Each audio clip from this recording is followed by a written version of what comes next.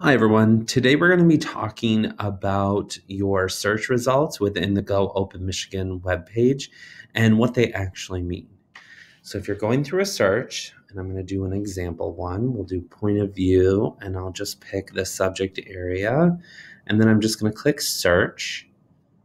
It's going to bring up all the resources that fall within those criteria that I just put in. In this case, I have 35. Now, each resource is found in a white rectangle, and it usually comes with a picture and then the title. And the title is also the link to the actual resource. So I can click on that and that'll bring me right to the resource.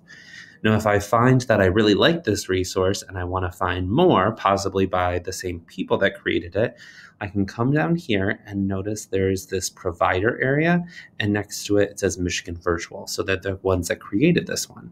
So if I click on it, it's going to change my search, and it's just going to look for things created by Michigan Virtual. And you'll notice right here, it says selected filters, Michigan Virtual, and then there are 651 different resources. And so I can work through it that way. If I go back, you'll also notice that you have material types. So if you just want interactive resources, you can click on that and that will bring up all the interactive ones. Or maybe you want to search by specific subject. So this one's composition and rhetoric. And so I can do that. All right.